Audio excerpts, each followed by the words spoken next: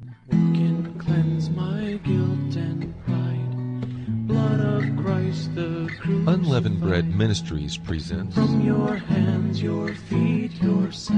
Unleavened Bread Bible Studies with David Eels. What can quench my thirsting soul? Purest water, make me whole. Let your streams of mercy flow. Oh, Jesus, I trust in you.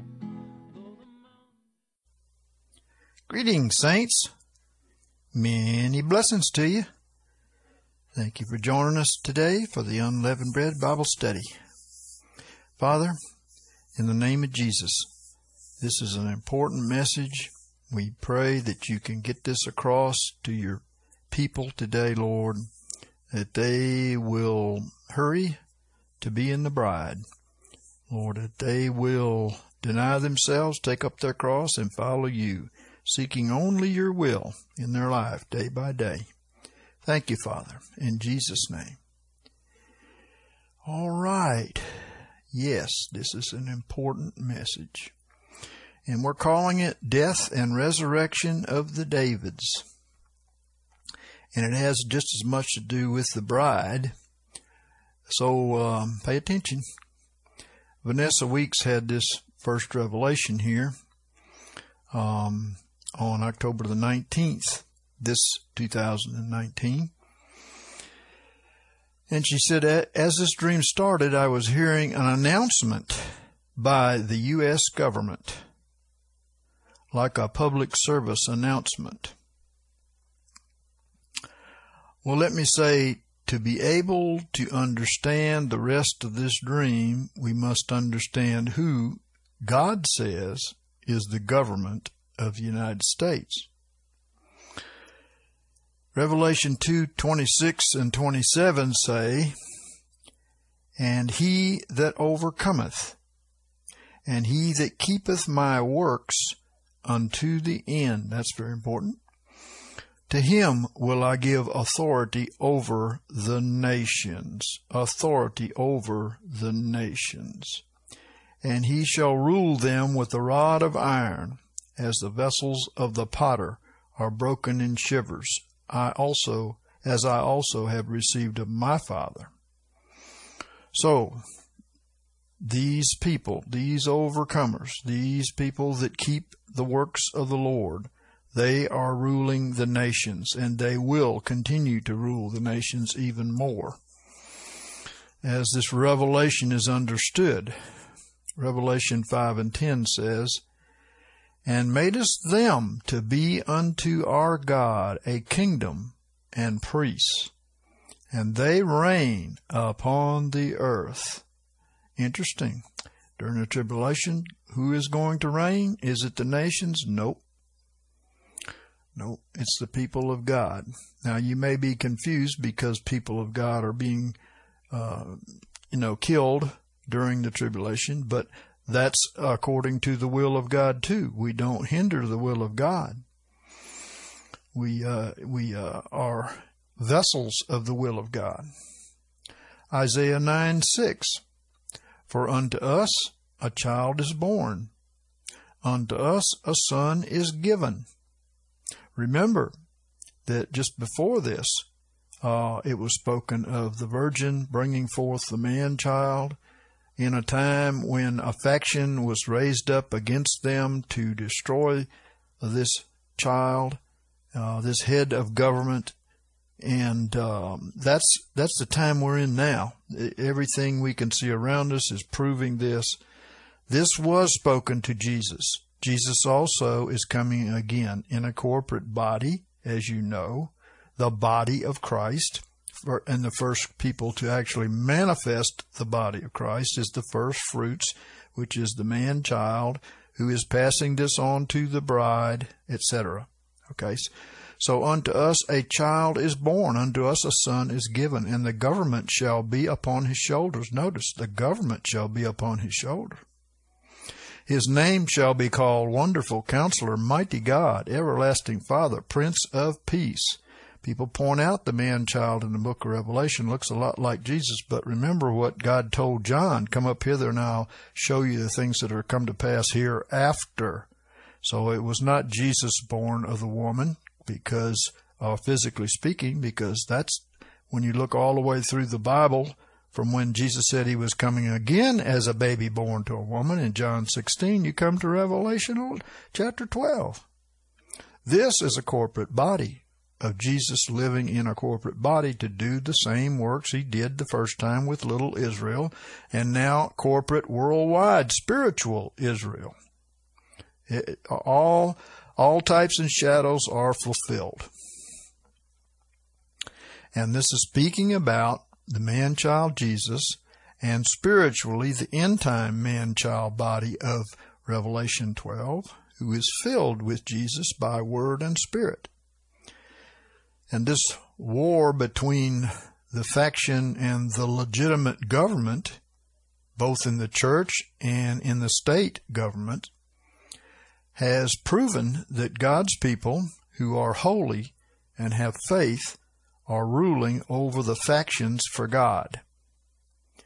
He has shown them what the factions are threatening, and the saints are casting it down and sending the angels to fight the battles, as in Revelation chapter 12. Remember what Jesus said of Judas?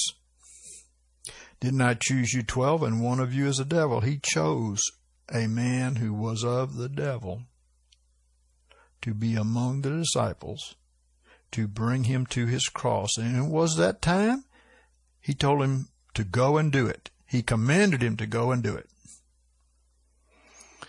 So you see, the Lord was trying to show us something here, that the man-child too is going to be fulfilling this. He knows that this is what's going to come in the end of times on a much greater scale. Revelation 12, 7 through 11. And there was war in heaven, Michael and his angels going forth to war with the dragon, and the dragon warred with his angels, and they prevailed not. Neither was their place found any more in heaven. And remember when Jesus sent forth his disciples, Jesus gave a type and a shadow of this. You know, I saw Satan fallen from heaven. All right. So he was talking about that as to fulfill a type in his day that's going to be fulfilled in our day. Okay. Neither was their place found any more in heaven. And the great dragon was cast down, the old serpent, he that is called the devil and Satan, deceiver of the whole world. He was cast down to the earth, and his angels were cast down with him.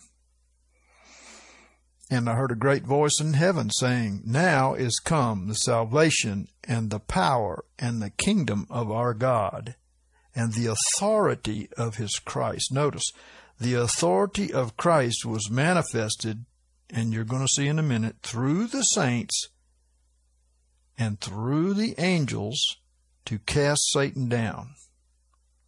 And the authority of his Christ. For the accuser of our brethren is cast down, who accuseth them before our God day and night. Yes, and they have little Satans out there running around accusing God's servants too. And they, throughout history, have been a faction against any man-child body, any bride body.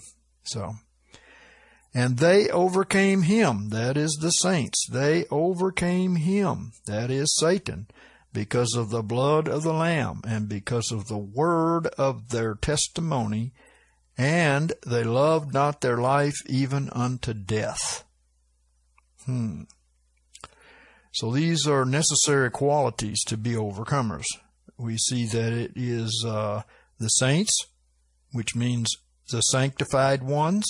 Sanctified means separated from sin unto God, right? Whose confession and faith in the blood of Jesus and hate of the old life gives them authority over the angels to conquer all enemies. You'll notice that in that text. Hebrews chapter 2, 5 through 9. For not unto angels did he subject the world to come? Now let me point something out to you. This is a deception right here. The word world is inhabited earth. And this was a subjection that God did back at the beginning. He even gave to Adam authority over the earth. Okay? So let's read this, the Greek word meaning inhabited earth, okay? For not unto angels did he subject the inhabited earth to come, which was, of course, future from when God did that with Adam, right? Whereof we speak. Notice, it isn't the world to come that we've been given authority to reign over, although we will have authority then, even in the millennium. It's not speaking of that. We have been given authority to reign over the inhabited earth. And it's the inhabited earth now. But one has somewhere testified saying, what is man that thou art mindful of him? In other words, why would you give man this authority? Why did he give it to Adam, who was a natural man, right? Why would he give it to Adam? Or the Son of Man, that thou visitest him, and madest him a little lower than the angels? Jesus came to fulfill what Adam failed to do, which is to pass on to his children the authority that he gave to Adam to give to his children. Thou crownest him, that is man, with glory and honor, and didst set him over the works of thy hands. Thou didst put all things in subjection under his feet, which is, of course, what Ephesians says very clearly. Under the feet of his body. For in that he subjected all things unto him, he left nothing that is not subject to him. So it's all subject to man, but not carnal man, fallen man. Adam lost it because he was fallen. It's the regenerate man, the born-again man, that has this authority. He is the child of Jesus. The childs of Adam all fell. The childs of Jesus found resurrection life through him. It says, but now we see not yet all things subject unto him. Why is that? Because he is not sanctified. That is man. Not all things are subject to him. He's not sanctified. And he's ignorant that God gave to Adam the authority over the earth, which he lost through sin, but was gained back by the last Adam for his children. He said, all authority in heaven and on earth has been given unto me. Go ye therefore. He delegated his authority. He said, what you bind on earth is bound in heaven. He delegated his authority. All authority over Satan and all of his gang. He delegated that authority. I've given you authority over all the power of the enemy. He delegated that authority. Wow. He put all that authority in man. That's why he says, what is man that you're mindful of him? Yeah. Fallen man really is nothing to be given any power to, except as a vessel of dishonor. But we behold him who hath been made a little lower than the angels, even Jesus, because of suffering of death, crowned with glory and honor, and that by the grace of God he should taste of death for every man. And what did Jesus become when he was resurrected?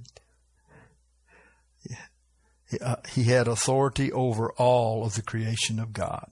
He was given that. And we've been given the resurrection life of Jesus here on this earth.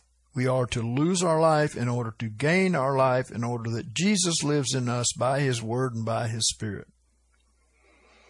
Jesus was our example to reign through death to self, which we're going to speak of more below, okay?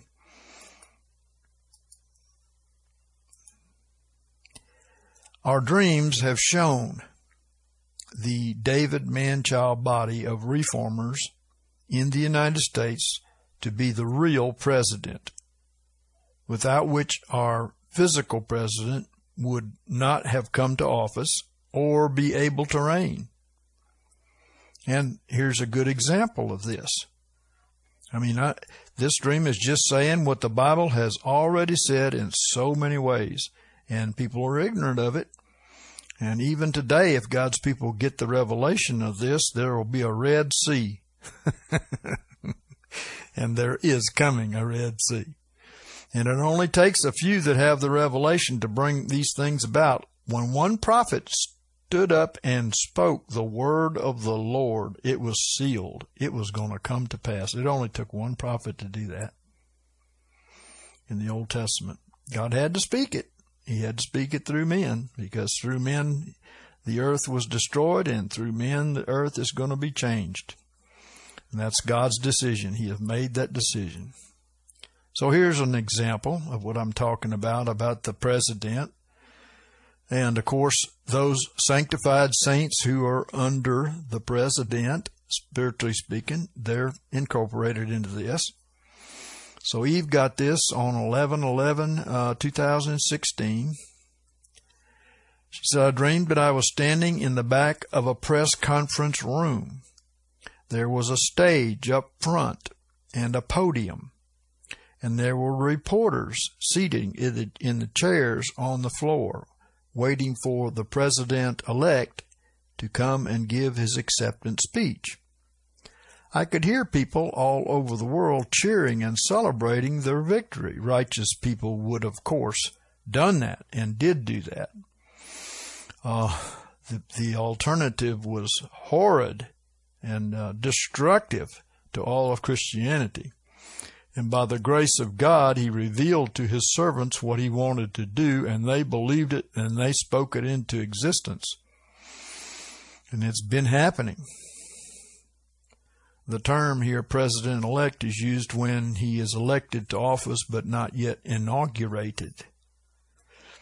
And there is a president-elect out there, called the man-child, who has not yet been anointed or caught up to the throne.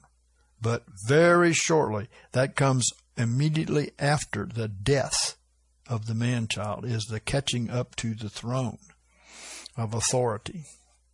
Okay?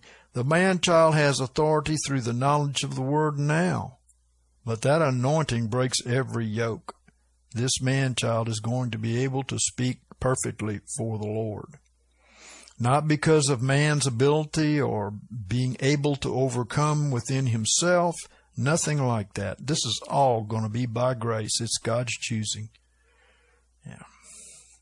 I was expecting Donald Trump to come walking in, but instead, almost like I was given a glimpse of a parallel universe, David Eels, as a type, of course, of the David Man-Child Company, came walking in from the right of the stage with 4 large bodyguards, which are angels, dressed in white shirts and black suits with no ties. And David was dressed in an ivory-colored suit with a white shirt. There were about 15 or 20 government agents, again, these are angels, gathered all around the podium. You know, the spiritual government agents are the angels. The agents were waiting for President-elect David to give them their orders. And that was, of course, to arrest the criminals in the government and in the church, among other things. All over the stage, among the agents, were many empty cardboard boxes that had been opened up and were ready to be packed up. Somebody's packing to leave, right? As David stood on the podium, he began motioning with his index finger to each agent, giving them their orders one at a time. And this is done by the authority given to them by Jesus in the spiritual realm. I understood that he was sending them throughout Washington, D.C. to find all the evil, wicked people in the government and to flush them out of their hiding places and send them packing. Amen. We believe it. In the name of Jesus, we command it so. Right, saints? We command it so. Drain the swamp. We've got an angel. We've got a drain the swamp sign in our house here, and an angel stands there by that sign with his sword, tapping that sign. Drain the swamp. He wants us to get busy and do what we're called to do. We have to speak, just like all the prophets through the Bible had to speak. We have to speak it into existence. With the heart man believes unto righteousness, and with the mouth confession is made unto salvation, right? She said, I then had a vision of corrupt government officials hiding under their desks in fetal positions. They were terrified and paralyzed with fear and couldn't function anymore. Well, that's as it should be, right? Let us, through the authority given unto us, root out the corruption and send them packing to their Red Sea. And as we commanded it, the angels will do it. But remember that the corruption in the government of the church must go too, and that God has chosen Babylon, deep state, to carry this out. He uses vessels of dishonor for dishonorable works, and these people will carry it out. And so, in other words, some people's idea of what's right and wrong is not necessarily right in the kingdom. God uses these wicked people, and He uses them to crucify His people. And every beast that God raised up in the Bible, He raised them up to conquer His people when they were in rebellion. And the prophets prophesied it to come to pass. They didn't try to stop it. Jesus didn't try to stop it. He told them what was coming in 70 A.D. He never one time tried to stop it because He knew it had to happen. So God has authority over vessels of honor and vessels of dishonor. And He said, I give you authority over all the power of the enemy. And nothing shall in any wise hurt you. I give you authority over the power. So remember that it's their power to do evil. Paul even used their power to do evil when he turned a man over to Satan for the destruction of his flesh, so his spirit would be saved in the day of the Lord. That's a good use of the devil. He is a vessel of dishonor. He's the head over the vessels of dishonor. God uses him to spank people when they're out of order. He uses beast kingdoms, who are the body of Satan, to crucify his people when they're out of order with his word, right? And Eve said, I also think the boxes represent the timing of the wilderness as well as sending the enemy and their evil vessels packing. Yes, amen. A lot is happening before the wilderness tribulation. A lot is happening because what's happening to the man-child and the bride here is going to happen to the church after the wilderness begins, the tribulation begins. That's why we're in training to know how to deal with this situation, because the church has the foggiest idea. They don't have the foggiest idea of what to deal with this situation and how to handle it, and when they have authority and when they don't have authority, right? You don't have authority to go against God's will. You have authority to fulfill His will, including using the beast to crucify the wicked. Amen. And I believe this dream has two meanings, she said. The elect corporate man-child is coming into power in the spiritual realm concurrently with Trump in the physical realm. And also, Father is confirming that the body of David's has power to send forth the angels to expose, and I add and eject the evil. He is answering our prayers of faith. Yes, He is. And He's giving us instructions constantly of what to pray, who to come against, who to cast down. Every morning we gather together and ask of the Lord to give us scriptures and direction in prayer and in faith and in authority. And He gives it, and we pray it, and it happens. And it will happen with you too if you're a righteous person. All right? So, the angels fulfill what the saints speak in agreement with God. Hebrews 1:13 says, "But of which of the angels hath He said, At any time sit thou on my right hand, till I make thine enemies the footstool of thy feet? Are they not all ministering spirits sent forth to do service for the sake of them that shall inherit salvation?"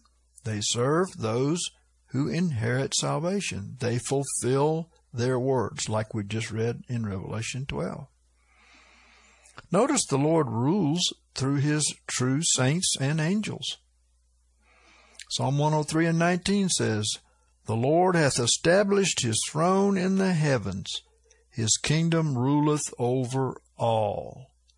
Bless the Lord, ye His angels, that are mighty in strength, that fulfill His word."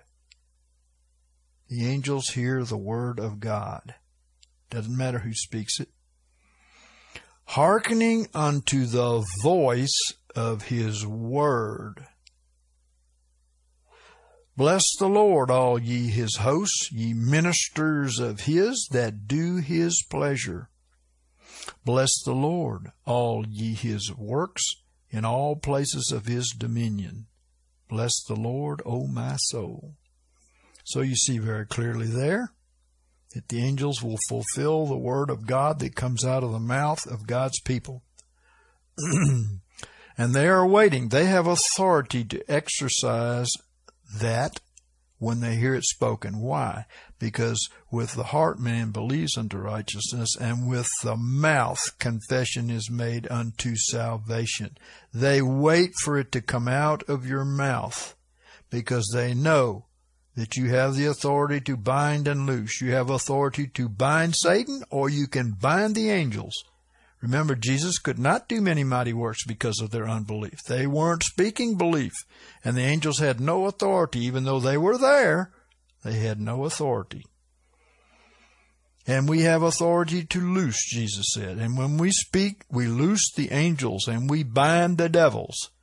And the angels go forth to do on behalf of Christ, to fulfill His work. So, let us exercise our authority over the evil in all branches of this government. We are the salt of the earth. If we lose our savor, we're good for nothing but to be trodden under the foot of men. And that will happen if you don't know you have any authority. If you don't fight, you will lose. It's that simple. Right now, you need to be fighting. The enemy's kicking back. He is about to make a major false flag attack, or I should say false flag attacks, to bring forth major false flag attacks to try to stop going to jail or worse, a firing squad. Luke 10:19, "Behold, I have given you authority to tread upon serpents and scorpions and over all the power of the enemy, and nothing shall in any wise hurt you." Matthew 18:18, "Verily I say unto you, what things soever you shall bind on earth shall be bound in heaven." Now, I know people just read that and they don't believe it. They just don't believe it because they don't have the foggiest idea what the Scripture says. They're following their preacher. They're not studying the Word to find out who they are in Christ. And what things soever you shall loose on earth shall be loosed in heaven. Psalm 149:6, "Let the high praises of God be in their mouth, and a two-edged sword in their hand, to execute vengeance upon the nations. Who is exercising authority over the nations? And who's been given all this authority? It is the saints of God. And punishment upon the peoples, to bind their kings with chains. Have you been binding any kings with chains? Well, you need to do just that. And you know who the deep state criminal leaders of the governments of the world are. You can tell by what comes out of their mouth and what they believe. That's them. Okay. Bind them with chains. And their nobles with fetters of iron, to execute upon them the judgment written. This honor have what? All his saints. Saints meaning sanctified ones. Amen. Now, so I'm not saying that the man-child's the only one's got this authority. He's just coming to demonstrate it and to teach it and to impart it to the saints.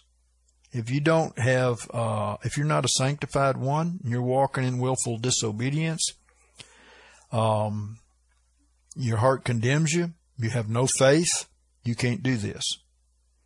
You can't do it to save your life if it comes to that. And you're no good to your children. You're no good to the people around you. You're no good to anybody unless Jesus is walking in you and you're believing that word. Hear me.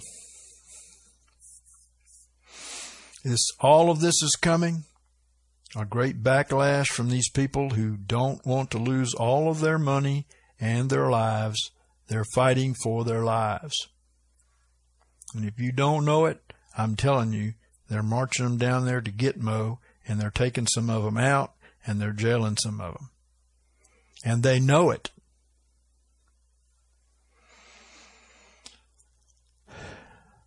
So now we know who God sees as the government on this earth. And we can return to the rest of Vanessa's dream. She said the people were excited about a coming communication from space, where we had astronauts, I think, at a space station. Well, those David man-childs who are in heavenly places in Christ, as the Scripture teaches, will soon speak more perfectly by anointing from the Lord. Ephesians 1:2-4 says, "Grace to you and peace from God our Father and the Lord Jesus Christ. Blessed be the God and Father of our Lord Jesus Christ, who hath blessed us with every spiritual blessing in heavenly places in Christ." Yes, when you're in Christ, you do as Christ did. Abiding in Him is to be what He was. And that is because we're being conformed to the Word of God. Be transformed by the renewing of your mind. So that's what we do. We renew our mind with the Word of God so that Christ Himself can live in us and act through us and do His works through us. And these people who are in heavenly places in Christ have this authority and exercise it. Even as He chose us in Him before the foundation of the world, that we should be holy and without blemish before Him in love. I'm sad to say there's so many lying preachers out there that don't believe this and won't preach it. You're always going to be a sinner. That's what they say. You have no hope. Just be forgiven. No, that's not what He's saying here. He chose us in Him before the foundation of the world, that we should be holy and without blemish before Him in love. And if you've got that holiness, that which is the same word for sanctification, if you've got that holiness, you are bold in Him. And you can exercise His authority because you are the body of Christ in this earth. And those who have ears to hear will hear the word from heaven. Just like it in parable here is coming from these astronauts, right? We had an article on our site, but I couldn't find it a while ago. The Davids Will Speak from Heaven, I believe was the name of it. It's been up there a long, long time, but I couldn't find it. He that is of God hears the words of God. See, so that the people get faith. The people who are of God get faith when they hear the words of God. They too can step into Jesus and do the works of Jesus, right? Jesus said, greater works than these shall you do, because I go to the Father. Did you hear what he said? As the astronauts talked to each other, we would be able to hear them through transistor radios, she said. Isn't that interesting? This means that they will be heard through the airwaves, that they will also be heard through the media and satellites, etc. And I'll throw a couple of links in here so you can see that this is not anything new that we're preaching here. It's been in the Word for a long, long time, and we've been preaching it for a long, long time. And I just grabbed a couple I remembered. Our site is extremely big now, and I can't remember everything that's in there or find it. But this announcement was telling us, she said, that we'd only be able to hear the men through government-issued earbuds. I'll say that again. But this announcement was telling us that we'd only be able to hear the men through government-issued earbuds. So what government are we talking about? The heavenly government. And they're issued from the heavenly government. The heavenly government is able to give you ears to hear. And him that has ears to hear will do so through the word of the government of God, which will be the word of Christ. Romans 10:17. So belief cometh of hearing, and hearing by the word of Christ. When Christ speaks, faith enters into people. And when Christ speaks through his people, faith enters into people. Matthew 13:23. And he that was sown upon the good ground, this is he that heareth the word, and understandeth it, who verily beareth fruit, and bringeth forth, some 100-fold, some 60, and some 30. See, when we hear the word of God that's sown into our hearts, as this parable speaks, it brings forth fruit. And that fruit, let me tell you, is not the fruit of other souls. That's a byproduct. The fruit is the fruit of Christ in you. The sower went forth to sow the seed.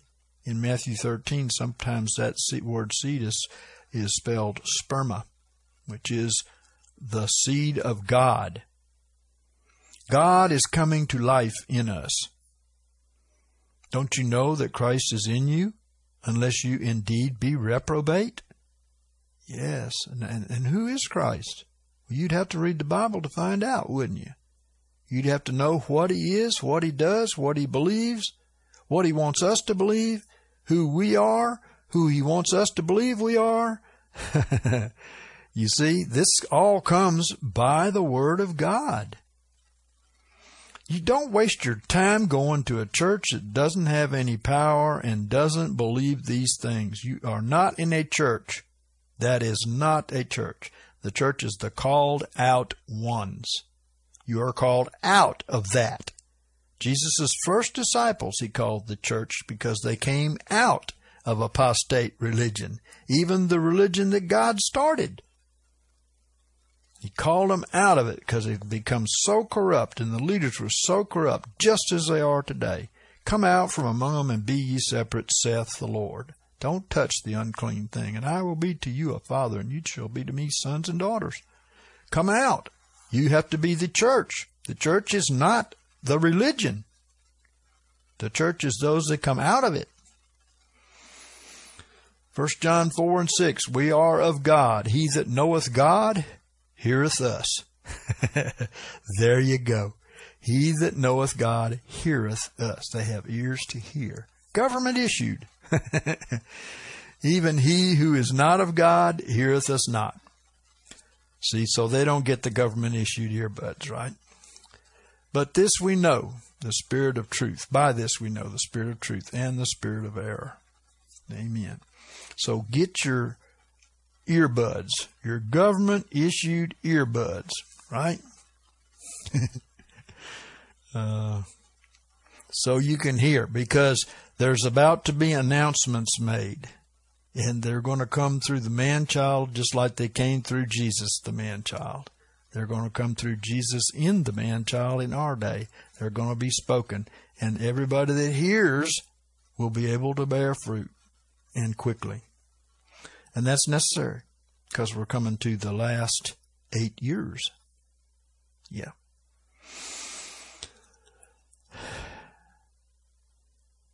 And I thought, that's silly.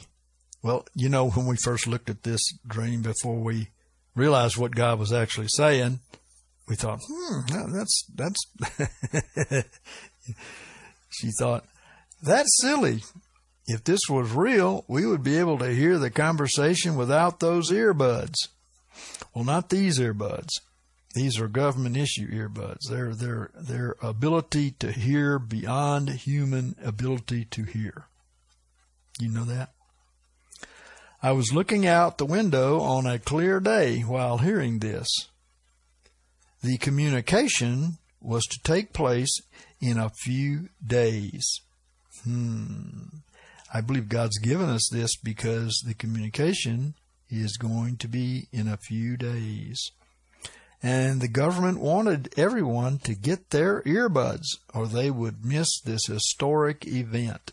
It is a historic event because it is the appearance of the anointed man-child. And according to this, in a few days. It won't be months, it'll be days.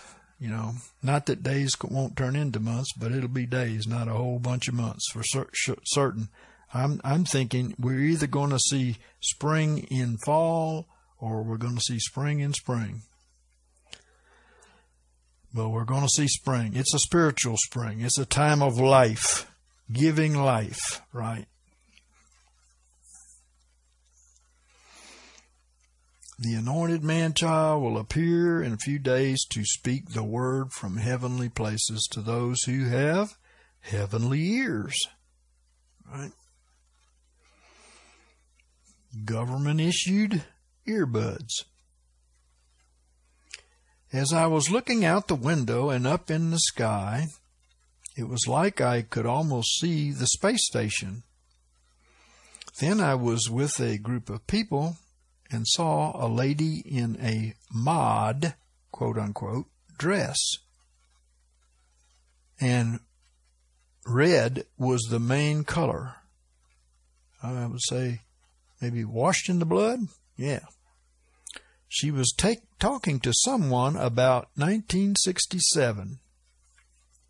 Well, mod was a term for fashions during the hippie era in the late 1960s, which originated from England.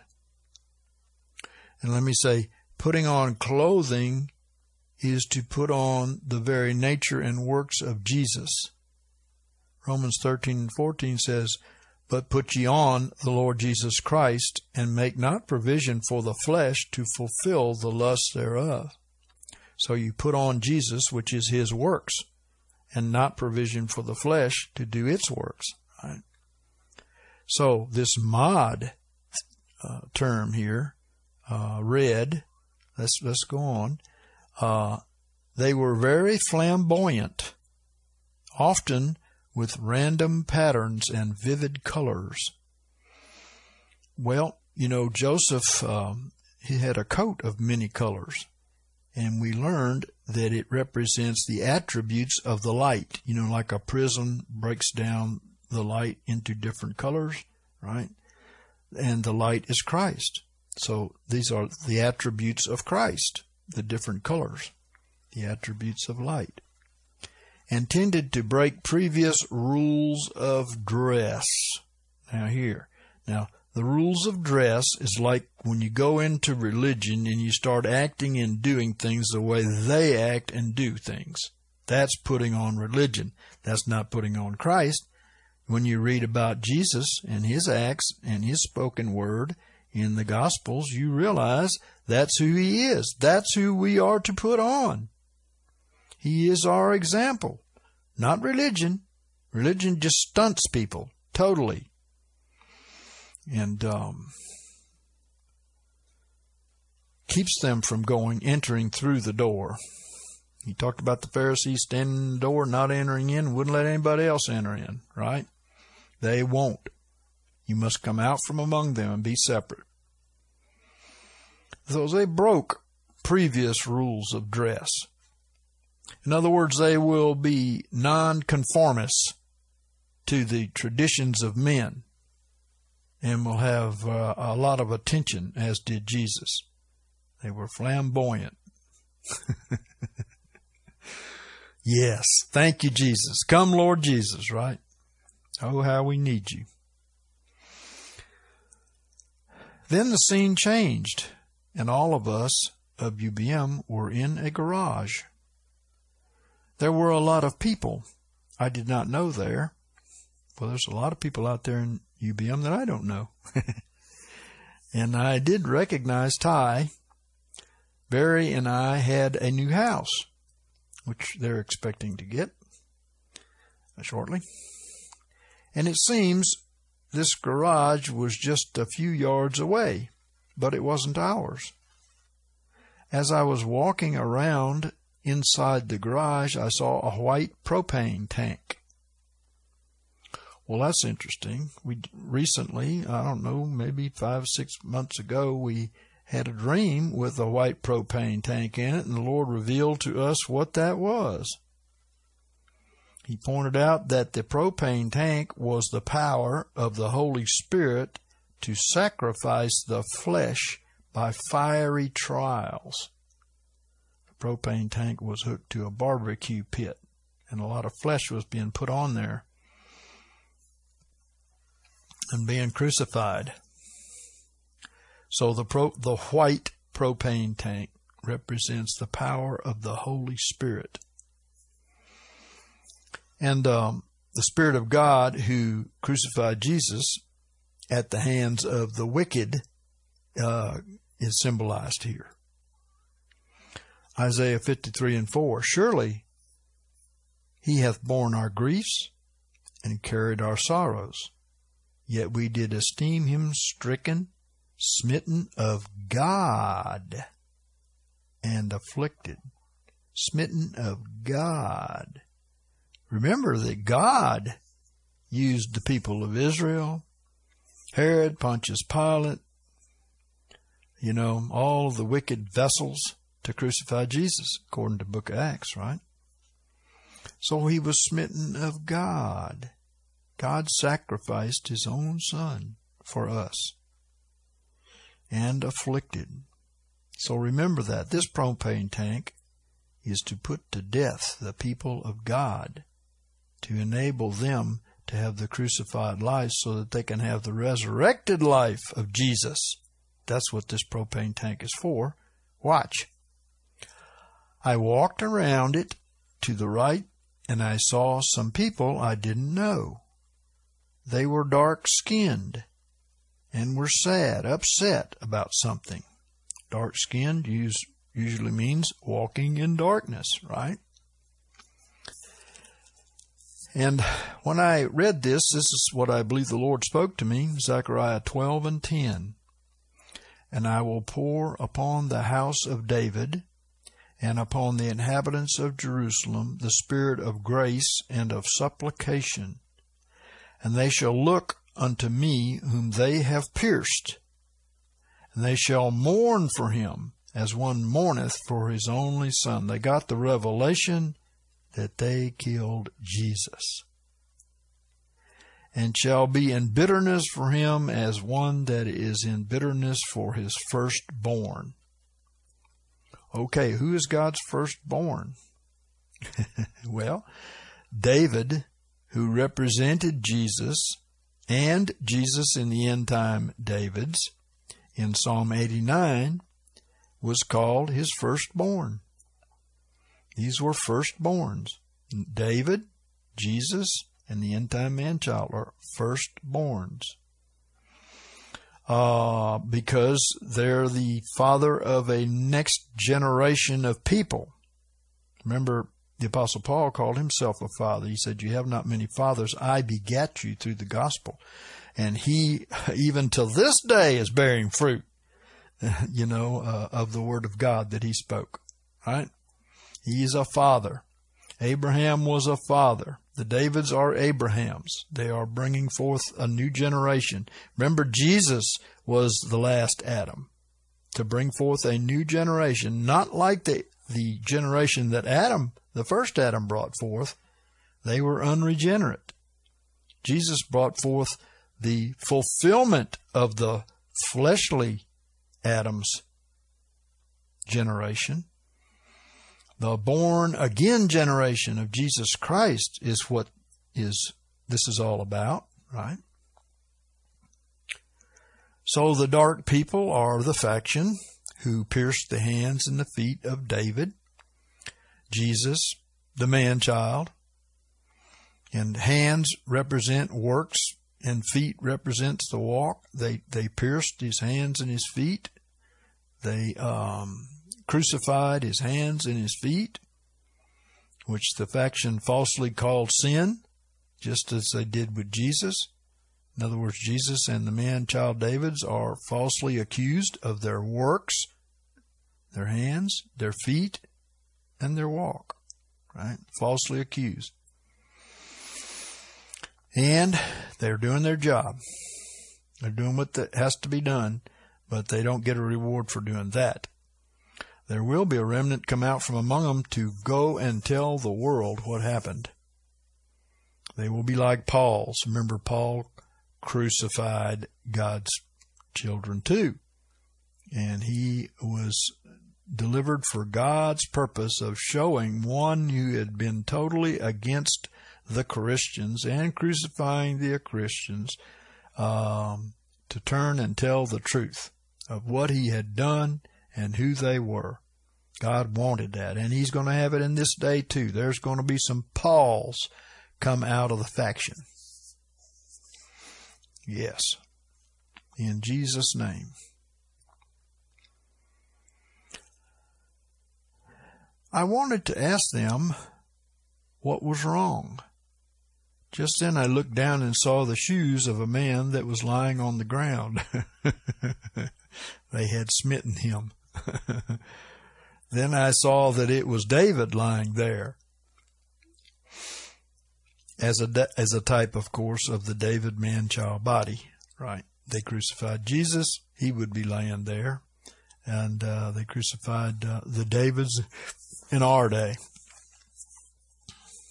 And that's almost over because the Davids are about to resurrect. Oh, my goodness. When that happens, the world is going to be shaken because Jesus lives in them.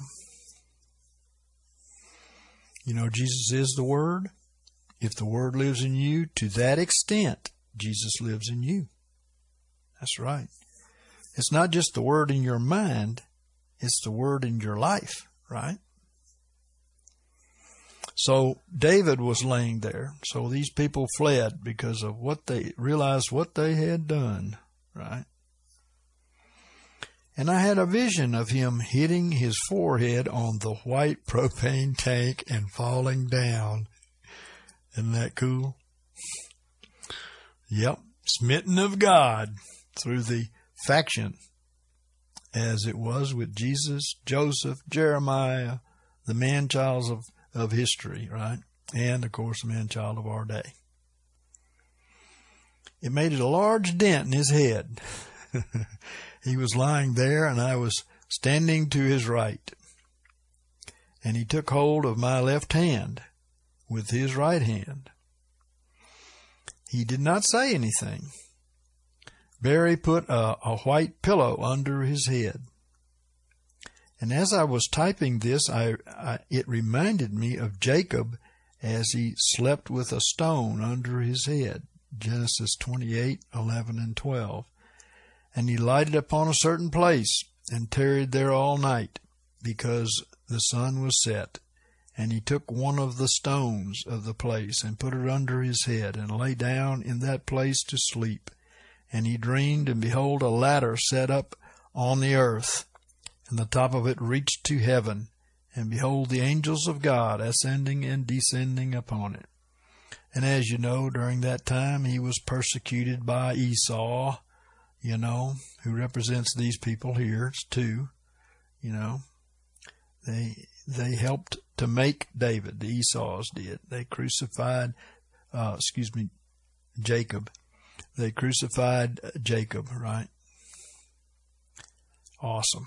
Thank you, Lord. Well, I've said it. Lord, give us the gift of death. Jesus gave us the gift of death, not just the gift of resurrection. He gave us the gift of death. We reckon ourselves to be dead unto sin, but alive unto God. We consider it done. It's a gift of God.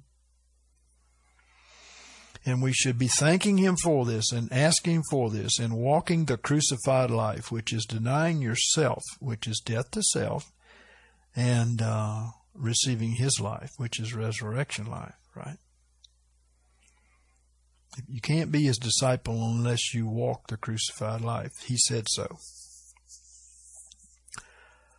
Well, most of those people scattered. And this reminds me of this scripture, Mark 14:27. And Jesus said unto them, All ye shall be offended, for it is written, I will smite the shepherd, and the sheep shall be scattered abroad. Well, that's exactly as happened with us. As an example, she said, I wanted to yell, call 911, but I couldn't speak. God didn't permit it, right? We don't need any of that help. This is a good thing. This is God's plan. At first, David was bleeding, but then I realized that he was no longer bleeding and was amazed. What does blood represent? Leviticus 17:11. The life of the flesh is in the blood. In other words, the Davids were being emptied of the life of the flesh, so that the life of Christ could fill them by spiritual resurrection, right? And that's told us in 2 Corinthians 4:10-11. Always bearing about in the body the dying of Jesus, so that the life also of Jesus may be manifested in our body. For we who live are always delivered unto death for Jesus' sake, so that the life also of Jesus may be manifested in our mortal flesh. They lied to us. They said we couldn't get this till we went to heaven. The life of Jesus is to be manifested in our mortal flesh. That's our human flesh. And again, he teaches us this same lesson in 16-18. Wherefore we faint not, but though our outward man is decaying, yet our inward man is renewed day by day. So the carnal man, the flesh man, is dying, but the inner man is coming to life. And it has to happen day by day, folks, or when you get to the end of the race, you've got nothing in your hand, you see. For our light affliction, which is for the moment, worketh for us more and more exceedingly an eternal weight of glory. So this resurrection life of Jesus is His glory. And we behold in a mirror the glory of the Lord and are transformed into His same image from glory to glory, even as from the Lord the Spirit. It's from the Lord. It's a gift from the Lord. We behold in the mirror Jesus, and we know that that's our gift. He made reconciliation. He exchanged the life of Christ for our life, and now we are to believe we have His life and not our life. And this is a process of getting rid of that old blood and getting that new blood, that blood that's not contaminated, right? Getting rid of that old blood we got from our parents. That nature that we received through the blood from our parents. The Adamic nature. And now we're in this process of getting rid of the old blood and getting the new blood, the blood of Jesus Christ, the inheritance of God, not the inheritance of man. While we look, let's see what brings this to pass. This eternal weight of glory, this manifestation of Jesus in you. It says, while we look not at the things which are seen, but at the things which are not seen. What are the things that are not seen? What the Bible says about us, who we are, sons of God, a new creation, old things passed away, all things become new. Those are words of faith. That's calling the things that be not as though they were. When were you perfected? At the cross. When were you healed? At the cross. All of this is already done. It's all past tense. Go and look. Or read our book, The Real Good News. Read that book. You'll find out it's already done. It is the real good news. Most Christians have never heard the gospel. Read that book. You'll see what I'm talking about.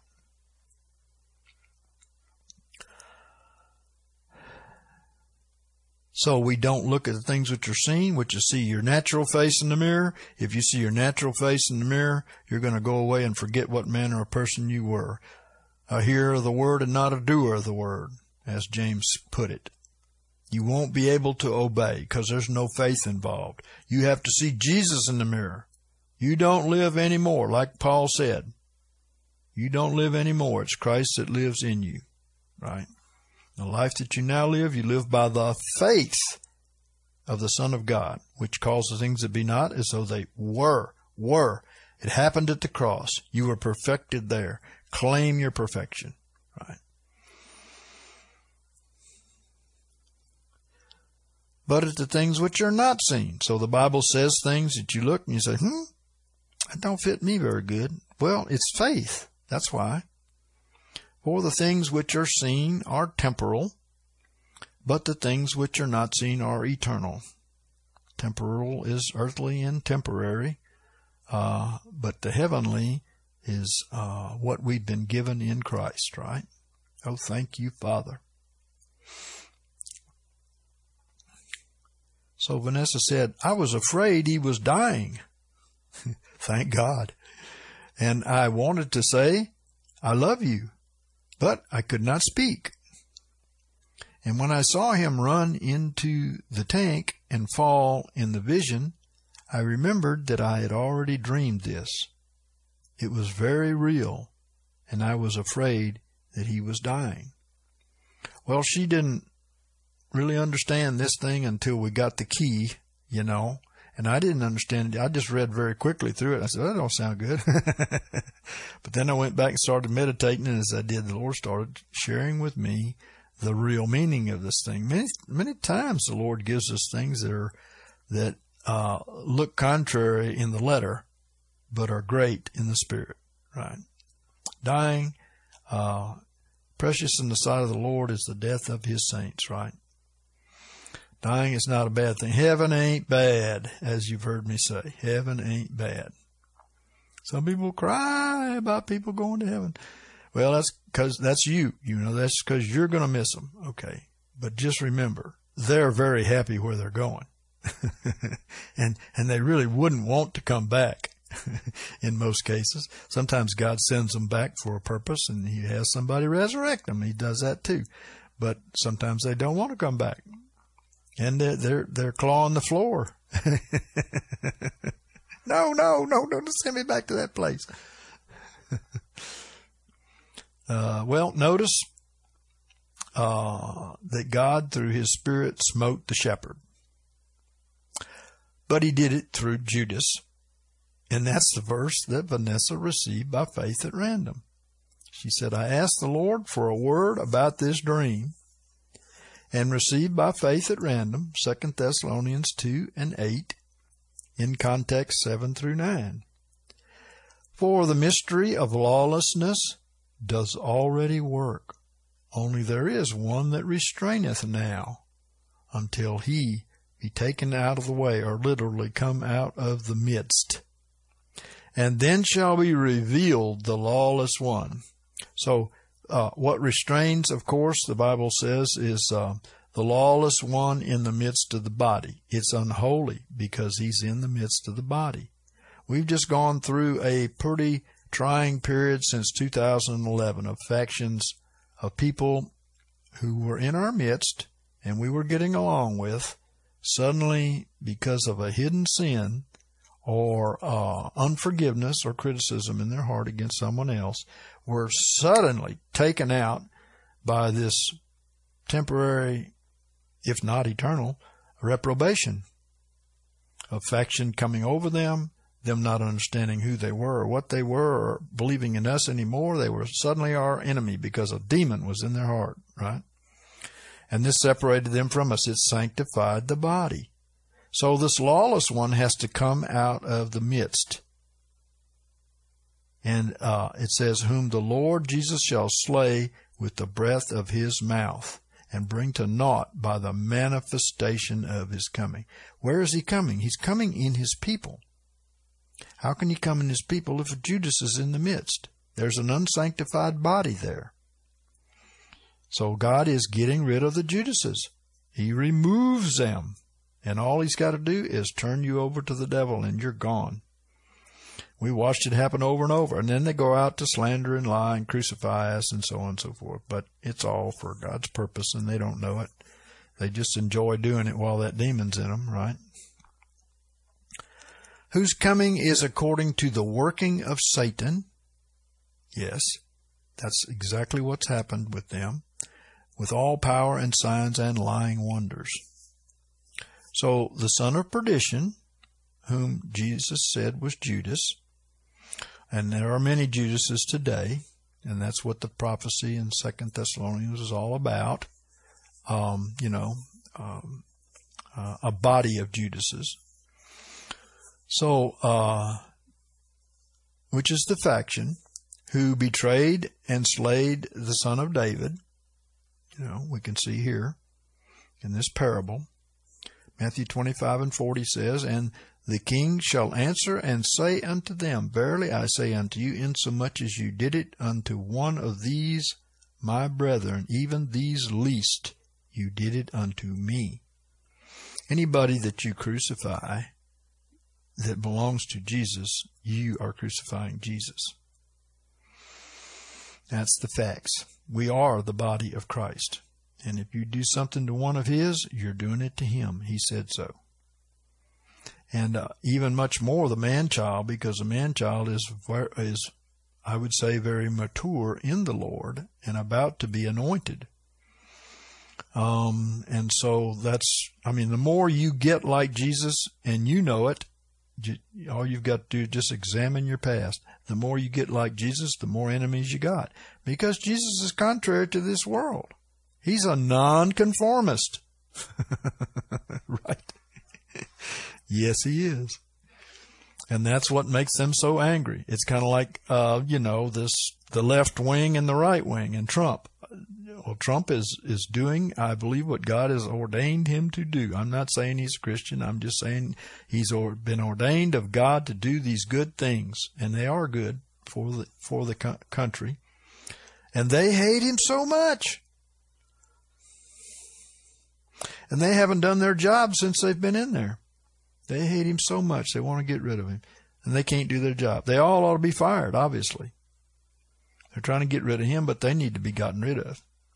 So thank you, Lord, that you're doing that. Your angels are going forth to rout them out and bring those stinkers out and bring them down to the Red Sea and dunk them. I also received this scripture by faith at random, Jonah 1:13-17. Nevertheless, the men rowed hard to get them back to the land, but they could not, for the sea grew more and more tempestuous against them. Wherefore they cried unto the Lord and said, We beseech thee, O Lord, we beseech thee, let us not perish for this man's life. That was Jonah, who was running from the Lord, right? And lay not upon us innocent blood, for thou, O Lord, hast done as it pleased thee. So they took up Jonah and cast him forth into the sea, and the sea ceased from its raging. Then the men feared the Lord exceedingly. Oh yeah, they knew he was God, didn't they? And they offered a sacrifice unto the Lord, and made vows. And the Lord prepared a great fish to swallow up Jonah. And Jonah was in the belly of the fish 3 days and 3 nights. And of course, she says, of course, this reminded me of Matthew 12:40. For as Jonah was 3 days and 3 nights in the belly of the great fish, so will the Son of Man be 3 days and 3 nights in the heart of the earth. There it is, the death of Jesus, the death of the man-child. 3 days and 3 nights before what? Resurrection. And look out, devil. Right? In this dream, this text speaks of the death, burial, and resurrection of the Son of David, right? Who has another meaning in our day. The death to self of the David man-child is necessary for the life of Jesus to come in them to lead us through this coming wilderness. Okay?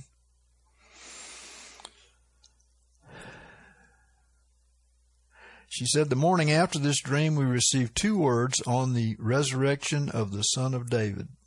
Sue Gilbert received Matthew 28:8. In context 6-8, he is not here, for he is risen.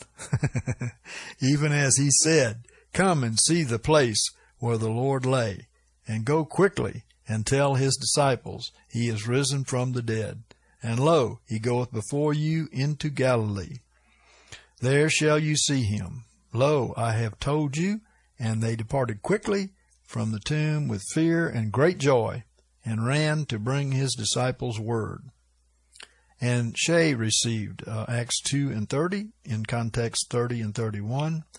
Being therefore a prophet, knowing that God had sworn with an oath unto him, that the fruit of his loins he would set one upon his throne, he foreseeing this spake of the resurrection of the Christ, that neither was he left unto Hades, nor did his flesh see corruption. Let me change that letter. There. Praise God. So we see here that too is going to be manifested again. Remember what Jesus said in John 16, that he was coming again as a man-child born to a woman. Yeah. The only place you can find that is Revelation 12. It's happening in our day. A corporate body.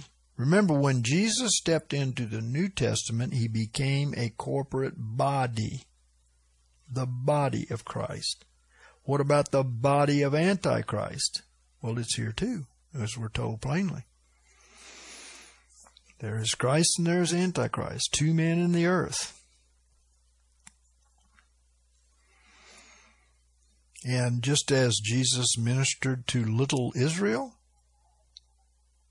so he manifests in the man-child in our day to minister to worldwide spiritual Israel. Who is an Israelite in our day? One who's circumcised in flesh or in heart? In heart. That's the Christians. The real Christians. So we see from these 2 verses the resurrection of Jesus from the dead after 3 days, and the catching up to the throne of the man-child. Set one upon his throne. And Jesus said, him that overcometh, he will sit down with me in my throne, as I overcame and sat down with my Father in his throne. So Jesus was saying a man-child was coming. And not that the man-child's the only one to come to that position. That's not true. He's the first fruits, as we said.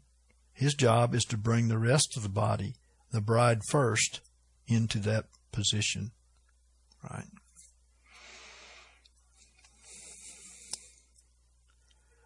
And so she prays, Father, we pray and believe that no weapon formed against the Davids will prosper. We bind Satan from destroying God's plan for his sons. Yep, well, we know that Satan is a part of God's plan to slay the Davids. 1 Corinthians 2:8, which none of the rulers of this world hath known.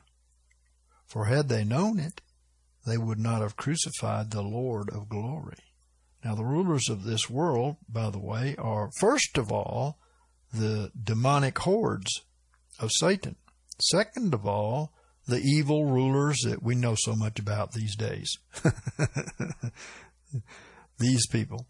If they had known what they were doing, they wanted to get rid of Jesus, but they were really making him invincible with all power and authority, you know. Praise God. Same thing today. So the demons and their hosts, they have a job to crucify Jesus wherever they see him. And she said, thank you that the Lord Jesus will bring to nothing the lawless one by the manifestation of his coming. This is true. And in Jesus' name, amen. Okay, so now we're going to go to Debbie Finsky's prophecy and revelation she called Empty Me.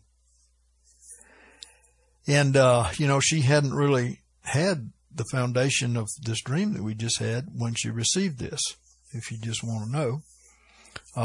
Debbie Finsky, she got this on the 24th of this month of October, 2019. She said, yesterday morning, Wednesday morning, October 23rd, it's 23rd. I was awakened at 4:13 a.m. by a loud voice. I had fallen asleep on our sofa, and Denny was in the bedroom. And my first thought was that he was yelling to me to get up. But when I looked at the clock, I saw that it was too early to be getting up to get ready for the morning prayer meeting, which we have every morning, right? Or almost every morning. My mind cleared enough to realize that it was not Denny's voice. It was the voice of God or the voice of an angel of the Lord. And what he spoke was not in words I recognized. There are tongues of men and tongues of angels, are there not? Yes. And it was really loud. It sounded to me like two words were spoken. I asked Father to let me know what he was saying through these words, and I immediately heard empty. E-M-P-T-Y, quote unquote. And he continued speaking. He said, this is the word for you, my people, empty.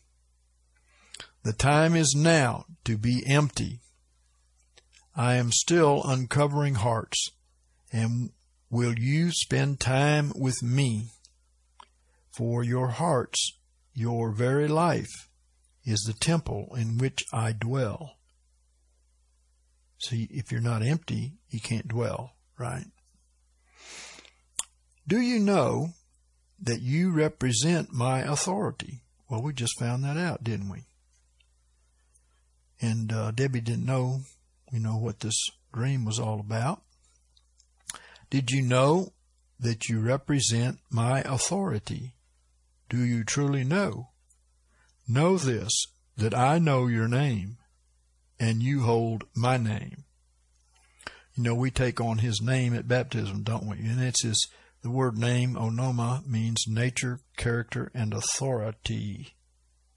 We have the authority of Jesus. We take on his name, his nature, his character, and his authority. Would that all of our religious brethren out there knew that. That's why we take his name at baptism, right? Actually, it says we're baptized into the name. See, when you're baptized, you The old man is put to death, right? But you all also receive the name of the Lord Jesus. You receive him by faith. It's no more I that live, but Christ who lives in me. And the life that I now live, I live by the faith of the Son of God who loved me and gave himself for me. He gave himself for me. He made an exchange.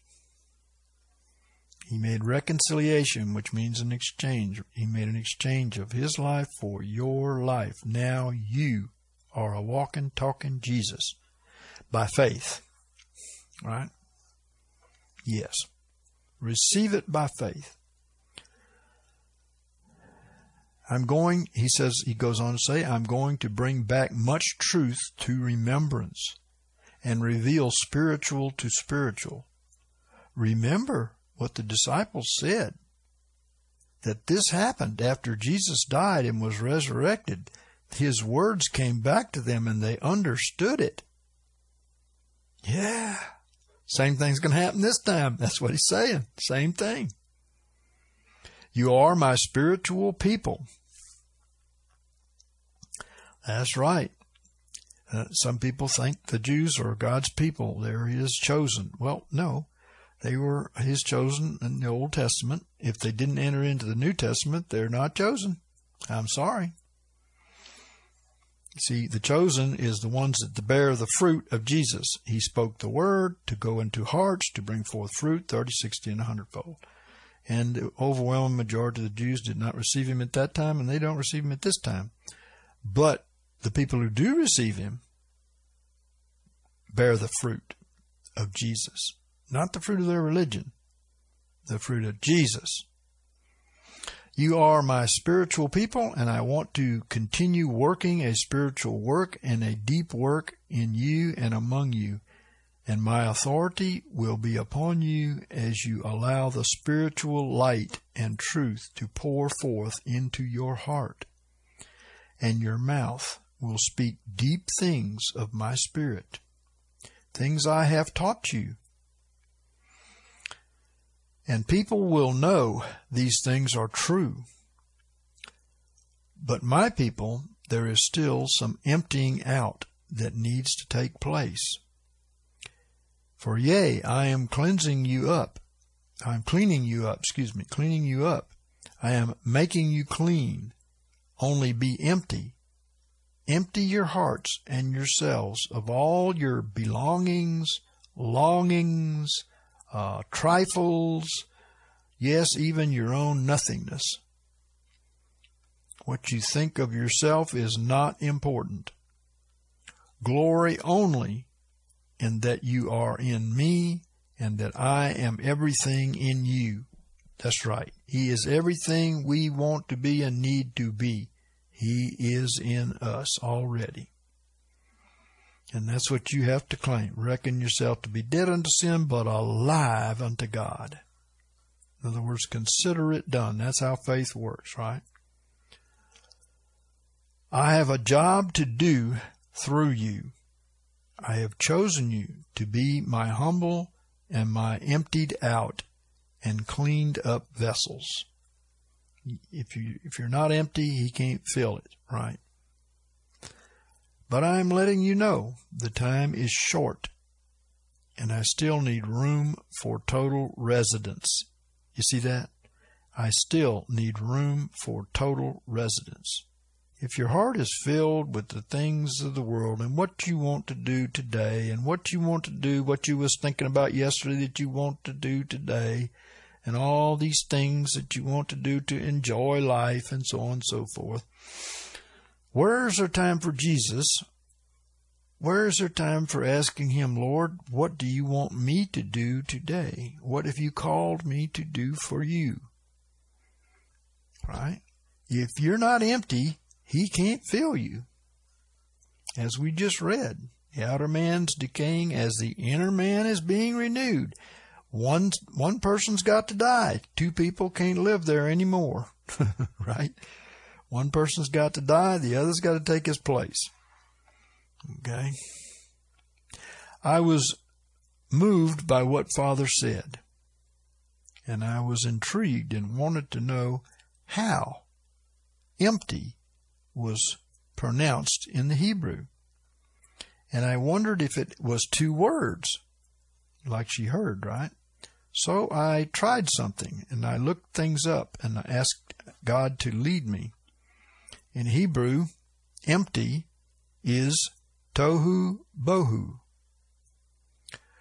That was about the length of the words that I had heard so loudly spoken.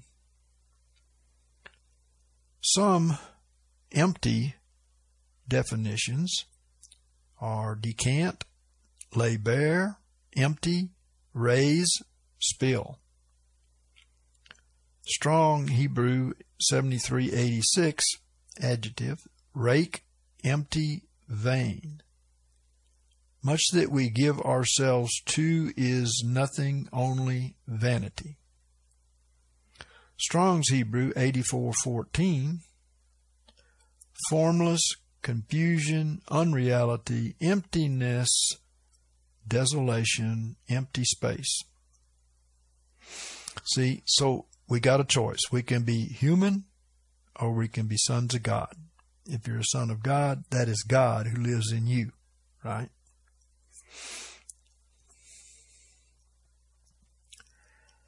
It's said, properly spelled, it is tohu bohu. It's spelled Tohuw, Bohuw. And somewhere in all of this belongs tohu wa bohu. In this meaning, Hebrew, wasteness, that which is laid waste, desert, emptiness, vanity. But tohu bohu is parallel to Isaiah 34:11, confusion, emptiness. Speaking about God's wrath against the nations, which he wants to be no part of. Which we want to be no part of, So God is still telling us to get things of Egypt out of us. Isaiah 34:11. But pelican and hedgehog will possess it, and owl and raven will dwell in it. And he will stretch over it the line of desolation and the plumb line of emptiness. There it is, emptiness. In other words, there's no God there, right?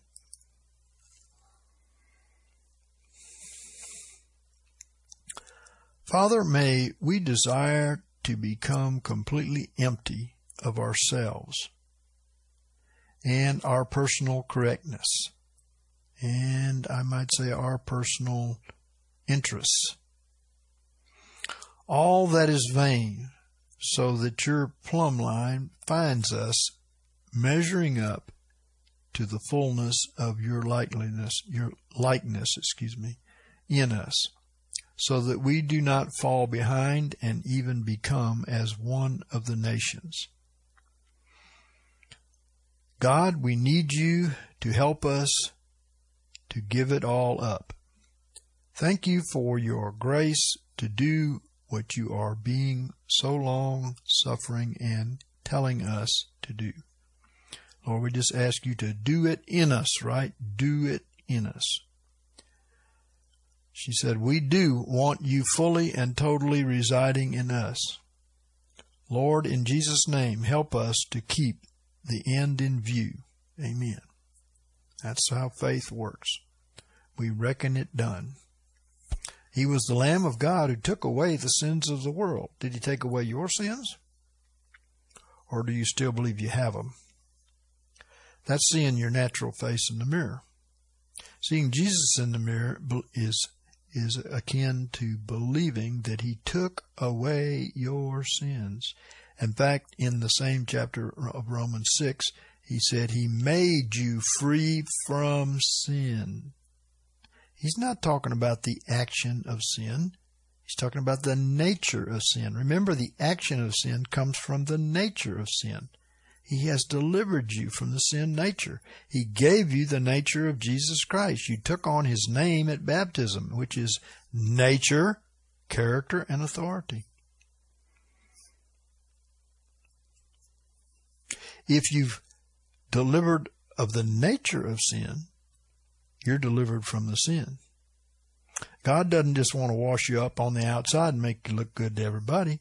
He wants to wash you up on the inside. He wants to deal with the sin nature itself. That's the difference between the New Testament and the Old Testament. It dealt mostly with what a man did. In the New Testament, he deals mostly with what a man is. If you are like Jesus because you have humbled yourself to the Word, and your old nature is being crucified because you deny it its right to live through you, then you are coming into His image. He will honor that faith. You will come into His image and you will do His works. And Jesus said, greater works than these shall you do, because I go unto the Father.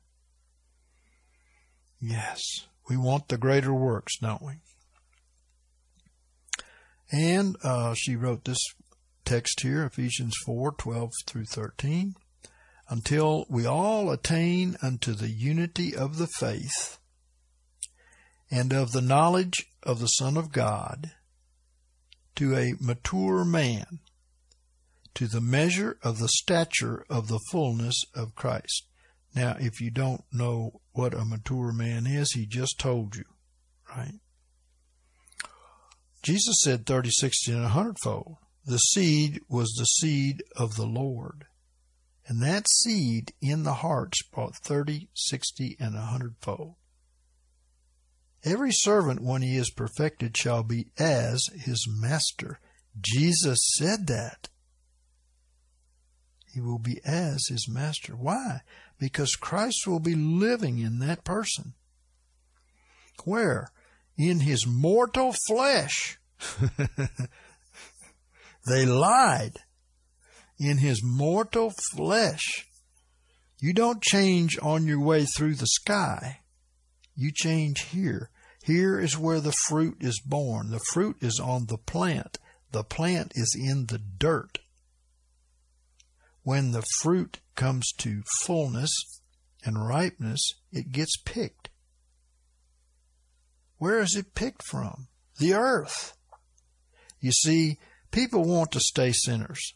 They don't want you touching their sin. They want to keep their sin and have Jesus too. And you just can't have them both. And His Word is so plain on this, but they won't read His Word. They're afraid to read His Word because they get confused when they pick up His Word. It's so contrary to what they've been learning. But if they would pick up the Word and love the truth, they would depart from Babylon and begin this change into the image of Jesus Christ. It has to be done.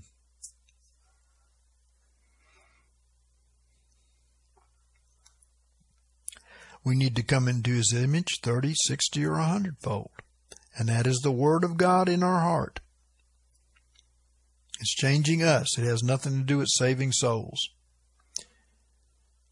Remember, the seed is in the fruit. If you bear the fruit, you've got the seed. And the seed can reproduce the fruit in other people. You see, other ground. You take that seed and you put it in another ground and it bears fruit. So if you've got the seed, you can bring forth people. Otherwise, you're going to bring forth people in your own image. You might make Baptists, you might make Methodists, you might make Charismatics, you might make, Pentecostals, you might make with your seed. But our seed shouldn't be ours. We only can sow the seed of God. Paul said, I begat you through the gospel. You have not many fathers, but I begat you through the gospel. It is God's seed that Paul sowed, not his own. Religions sow their own seed. The truth is, the true seed of the Lord is the Word of God. It's the only thing that can bring forth Christ. The others, they can bring forth after their religion. But only the seed of the Word can bring forth Christ. It bears fruit on the earth. This is where the plant is planted, in the dirt. the dirt is necessary to put to death the seed so that it can bear fruit. The dirt is everything that you see around you here. All the corruption. Do you want to grow up out of it? Well, it will put you to death. That's why we're here. We're here to lose our life so that we may gain our life. The seed falls into the earth and dies, or else it abides alone, Jesus said. We came here to die. And people don't want to die. They like the world. But if you don't lose your life, you will not gain your life. Let's just believe the truth here. It's not stepping over a line and accepting Jesus as your personal Savior. Jesus said, if you don't lose your life, you will not gain your life. He was speaking to his disciples. So don't say unconditional eternal security. There's conditions all through the Bible.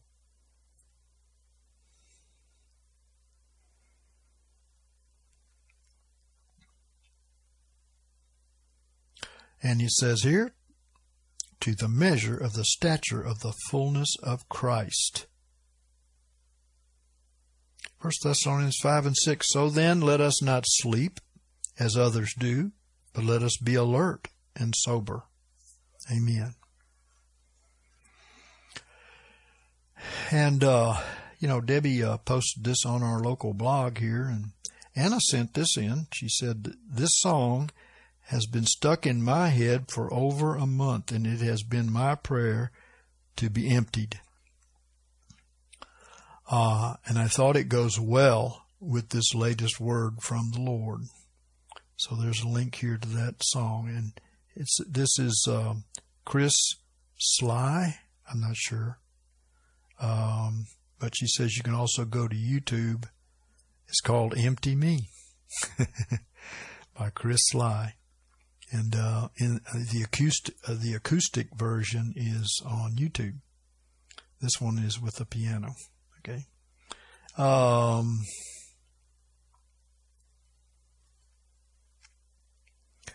Recently, I asked the Lord if the reason that the reward is not yet here because we are not yet completely dead. And the Lord gave me a yes. That's interesting. So when we ask why things are not happening the way we know that they will, the reason is we haven't come to fruition yet. We haven't come to death in order to have fruit, in order to have the reward. God is coming with a reward. He said judgment's before him, but his reward is with him. He is going to reward the bride. And the bride is about to be manifested. You remember when the King of Kings chose Esther. He had Esther's feast, and he gave the rewards. Interesting. Okay. So, Debbie's prophecy about emptying ourselves from all distractions so that we could be filled with Father's will and wishes is basically saying the same thing. I hope you can read this again. This is not something you can absorb over just listening to it one time, but I hope we put it up in text for a reason so that people can slow it down, meditate on it, let the Holy Spirit speak to them, bring in verses, all these things. And also so people who do a search on the internet will come up with the text. You can't obviously come up with the text if you've got just an audio. So the Lord taught us to do this, and we've been doing it. Some people don't like all the parables. Can't help it. The Lord has given us parables after parables after parables, and He wants us to give them to you. And He's giving understanding to the babes and hiding it from the wise and prudent, just as He said before. Same thing. You know, in Vanessa's dream, I, as a type of the Davids was dying. I was bleeding. And then the blood quit, ran out of blood. And this represents that all the old life inheritance was about to be gone. In other words, death to self, right? So we need to concentrate on this. Whatever is in you that's contrary to God, you can deal with it. And God's giving special grace right now to help you to mature in this race for the position of the bride. The bride is being chosen, and we have but a short time for inspection. Call upon the Lord. This is not something we can do on our own. We can do nothing without Him. If Jesus could do nothing without the Father, we certainly can do nothing without Him. And He said that. So call upon the Lord to give you grace for what you need to be. You know what you aren't. You've read the Word. You've heard the Word. You know what you aren't. And you know what you are. And you know what needs to be changed. And go to God and ask for this special grace He's giving at this time. And keep in mind faith. That we don't live anymore. But Jesus lives in us. That's how faith works. You call the things that be not as though they were, right? Jesus said, all things whatsoever you pray and ask for. Now, I hope you're praying and asking for the most important things, which is your life in Christ, right? Anything that you can see is contrary, you ask Him for it. He said, all things whatsoever you pray and ask for, believe you received. It says in the Greek very clearly, Mark 11:24. Believe you received. Actually, I have the received text, and the received text has a note that it is past tense. Yeah. So the King James is supposed to say the same thing. Believe you received them, and you shall have them. That's the secret of how faith works. Believe you received them, and you shall have it, right? So ask God. Ask Him for the grace that you need. Now, by grace have you been saved through, have you been saved? That's what it says. By faith. By grace have you been saved by faith. So you receive this by faith. And that's not of ourselves. It's a gift from God. Ask God for the gift. Ask God for the gift of faith so that you may have grace. Ask Him for it. He said, all things whatsoever you pray and ask for, believe you received them, and you shall have them. So then you just start thanking Him for this, right? So keep in mind faith, because when you start introspection, in other words, looking at yourself, you can get drugged down pretty quickly. But when you see what you are and what you need, you go to God, and then you enter into the rest through faith, believing that you have received. Because Jesus said, everything you pray for, believe you received it, and you shall have it. So He wants you to walk by faith, not condemnation. Condemnation is looking at what you are and moaning because you don't believe God took that from you. That's right. That's what it is. So there's no condemnation to them that are in Christ Jesus, right? Because you know He took that from you. He nailed it on the cross, and He gave you His life. So see Jesus in the mirror by faith, according to 2 Corinthians 3:18. Amen. We behold, we all with an unveiled face. That means we're not veiled the way the people were under the law. They saw the letter and their mind was veiled. He said it there very clearly. We're not under the law. We're under grace. And we behold with an unveiled face the glory of the Lord. And we're transformed into that same image from glory to glory, even as from the Lord the Spirit. Look how simple He has made it. I'm a pretty simple person. I need it simple. I want to remember it, you know. Look and see Jesus in the mirror. That's your imagination. It's your renewed imagination. It's an imagination that is of faith. Now, you can have a lot of imaginations that aren't of faith, but that's one that's of faith when you look in the mirror and see Jesus. That's not arrogance. That's trusting His Word. He's told you to do it. 2 Corinthians 3:18. So you accept that you are everything that you've prayed for. Jesus said, believe you received it. Everything you pray for, believe you received it. This is how the kingdom works. This is how walking in the Spirit is. This is what walking in the Spirit is. You're not walking in what you see in the world. You're walking in what you see in heavenly places in Christ. That's mine, that's mine, that's mine. And most important, of course, the things we want to pray for is the spiritual things of the life of Christ. Because if you got that, you got everything. And reckon yourselves to be dead unto sin, but alive unto God. Romans chapter 6. In other words, consider it done. Consider it done. He's the Lamb of God who took away the sins of the world. Although most of them don't believe it and won't receive it, it's still done. And when we do this, we are justified by faith.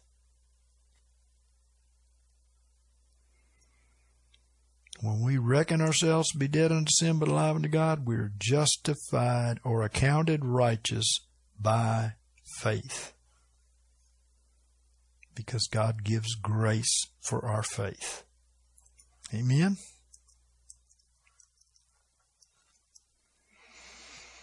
So remember that. And since you are to believe you received everything you asked for, start praising God and worshiping God for the answer. And if you feel like it, go find a brother or sister who has faith, and you can tell them to cast those demons out of you, and they can do that. But then you believe you have received. So give praise and worship to God for the answer. Amen? Lord, we pray and we ask for everyone out there who is in the race for the position of the bride, like in Esther. All the fair virgins of the kingdom were in the race to be the bride of the King of Kings. And only one received the prize, but she was pleasing to the king's helpers, right?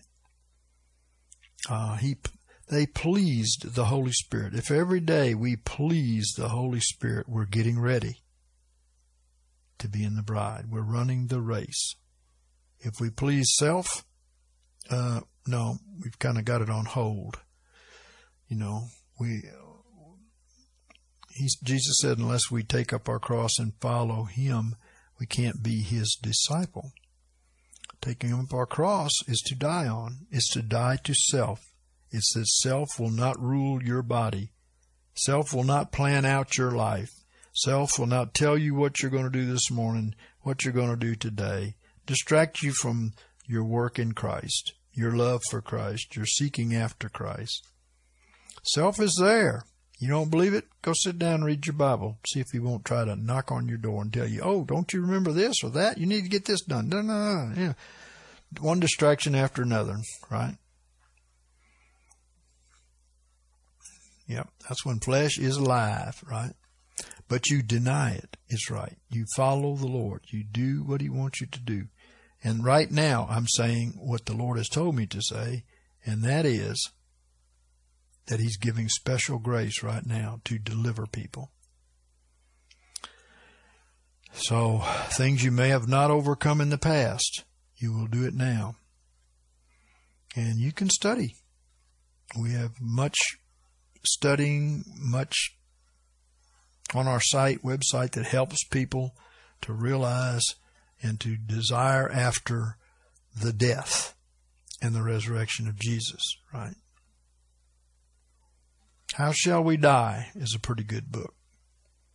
It's not talking about physical death. It's talking about death to self. How shall we die? And it helps people to keep in mind what they're here for. We came here to die. Some people say that Jesus came to die. He did. But everybody in Jesus came to die too. We came here to die so that we could be set free, so we could be in His bride. Remember the bride, she lived in the king's house. She was free, and she had an ability because of the favor that the king had for her to save the Lord's people. And that could include your relatives, your children, your husband, so on and so forth. She had favor. He heard her voice. He heard her prayers. And so it is today. So yes, it'll be worth it to deny your old life, your thoughts, your ambitions, etc. It would be worth it to do this. It doesn't matter if you gain the whole world but forfeit your spiritual life. It's for nothing. Jesus tried to point that out to His disciples and to us. It's for nothing. It's all vain, a wind, as Solomon would say, a breath. It's all going to pass away. But the eternal things are forever. They are forever. We're going to get different rewards while we're on this earth. The Lord likened it through Paul to star glory, moon glory, and sun glory. Those are differences of reward. The people who say there's no difference of reward, they haven't read the Bible. They're just passing on their religious garbage. There is differences of reward. A person in heaven who is sun glory lives a much higher life than a person who is star glory.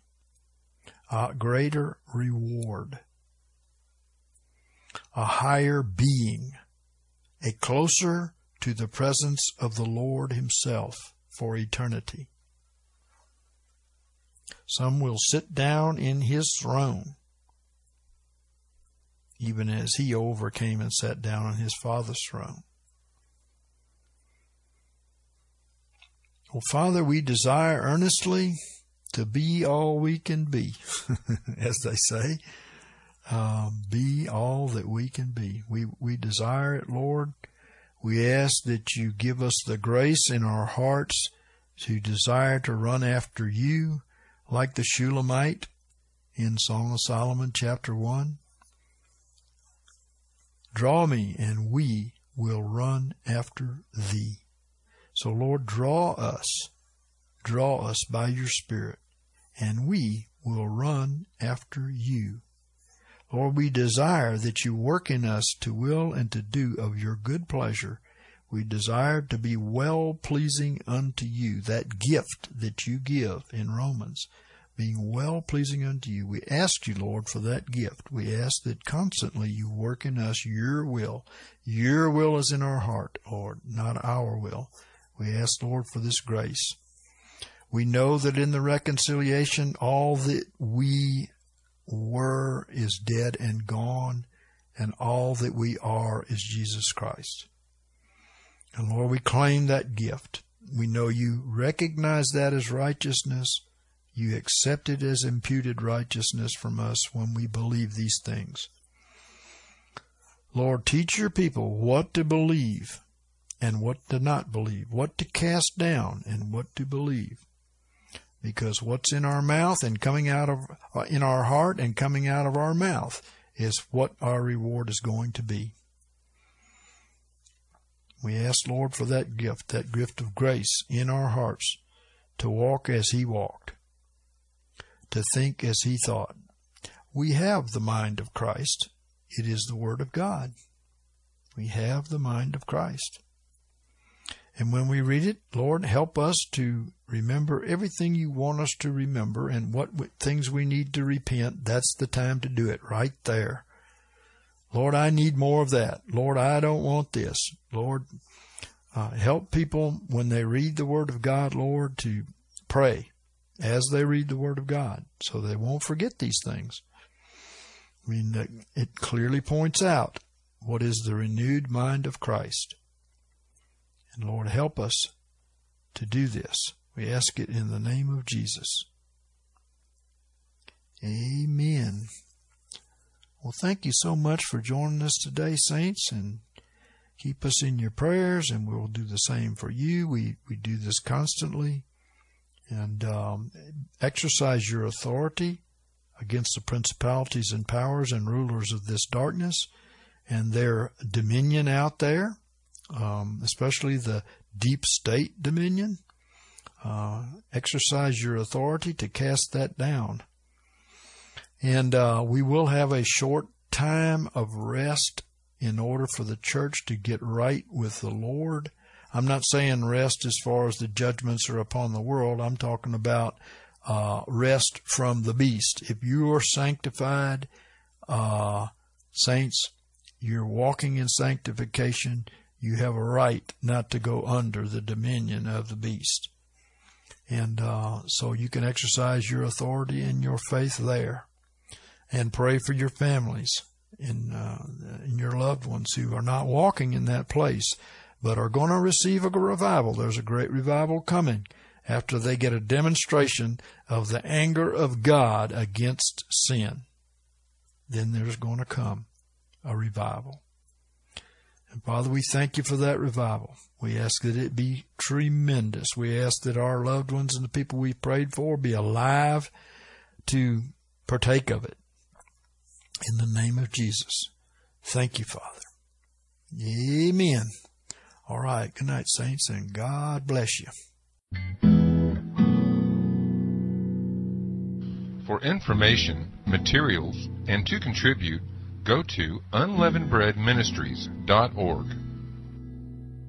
Can cleanse my guilt. Contributions only may be addressed to David Eels, Post Office Box 231616, Montgomery, Alabama 36123.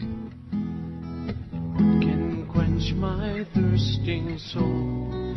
Purest water make me whole. Let Your streams of mercy flow. Oh Jesus, I trust in You.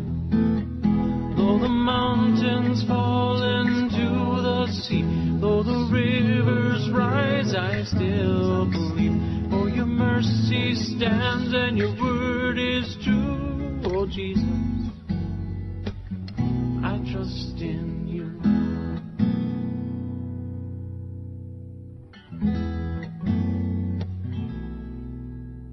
And when I face that darkest night, what will be my guiding light? The shining rays of red and white. Jesus, I trust in You. Oh, Sacred Heart, in You I find mercy seated for all time. I am Yours and You are mine. Oh Jesus, I trust in You. Though the mountains fall into the sea, though the rivers rise, I still believe. For Your mercy stands and Your word is true. Oh Jesus, I trust in You. Though the mountains fall into the sea, though the rivers rise, I still believe. For Your mercy stands and Your word is true. Oh Jesus, my Lord Jesus,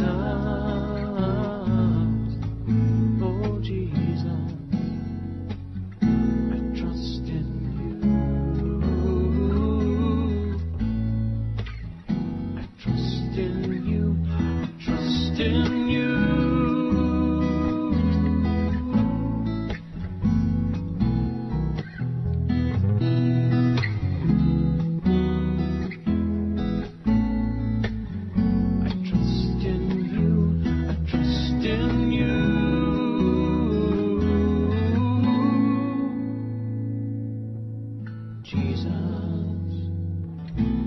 Trust in you.